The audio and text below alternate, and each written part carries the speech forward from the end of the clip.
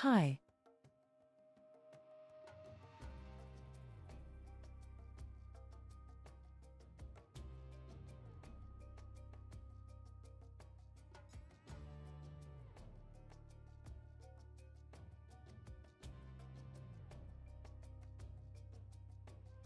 I love showing my work in London, says Sarah Burton. There's so much history here at the old Naval College, and across the river is modern London.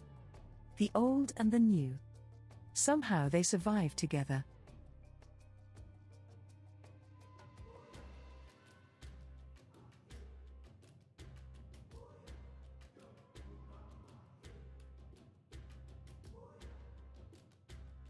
No other fashion house for the spring-summer 2023 season can boast a more impressive venue for a runway show, the wide lawn of Christopher Wren's Baroque complex in Greenwich, designed around 1700 as a naval hospital, and then used to train British naval officers.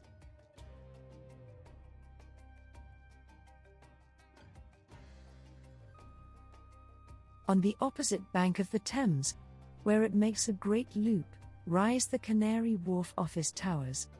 Given that both sites symbolize British power and wealth, that is, male power, it is striking that Burton's latest collection for Alexander McQueen's Spring-Summer 2023 was dedicated to the notion of female empowerment.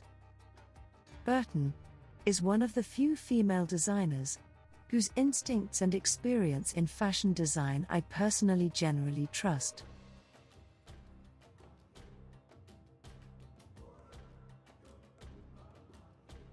If she changes anything in her design, and what she proposed was as sharp as a turn in a river eye, tea should be taken into consideration.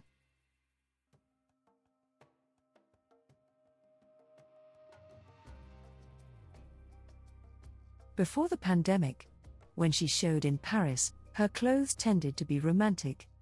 True, she always sewed to order because McQueen himself was a genius at it, but Burton's collection usually featured corsets, puffy sleeves, and jewels. Her source material was often rural Britain, its landscapes and artisan traditions of lace, knitting, and textiles. These themes still have value, and Burton might return to them someday, but given the tremendous upheaval caused by the pandemic and the Russia-Ukrainian war, as well as the new moods fueled by politics and social media, Burton was right to seize the moment.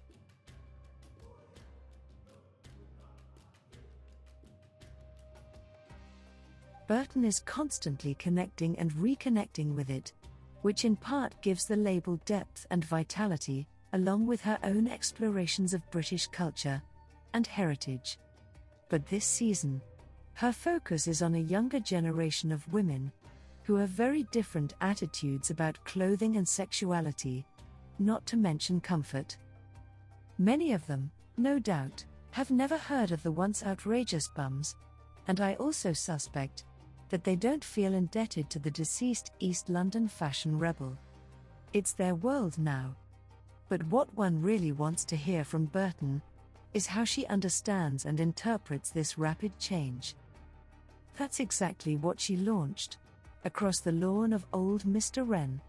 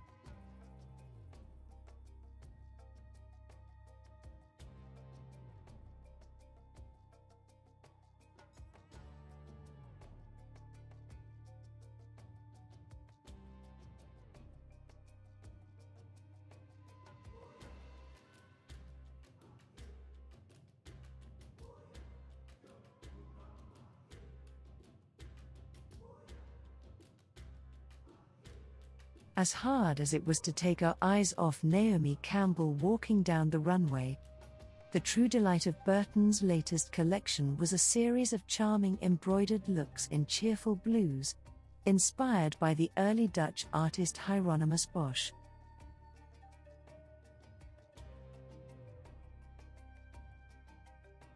The fantastical nature scenes were hand-embroidered and seemingly threaded onto a corseted waistless dress, a bodice presented with a matching draped leather belt and boots, and a coterie suit.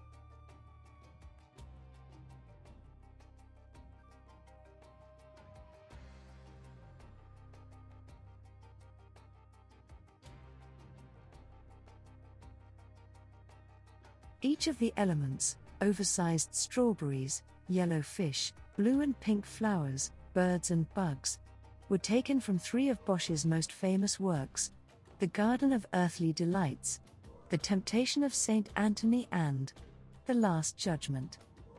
Multicolored and metallic threads brought each object to life, just as Bosch had done with his brush 500 years earlier. This is not the first time the house has invoked the Dutch master. For his latest collection, McQueen turned to religious iconography and created gilded otherworldly prints, consisting of Bosch's poetic angels and demons.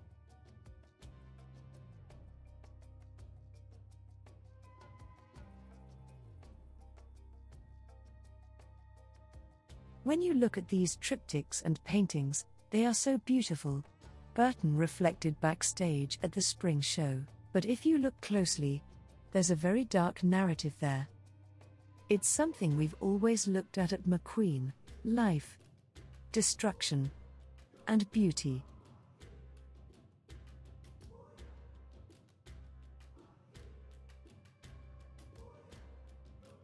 Thanks for your watching.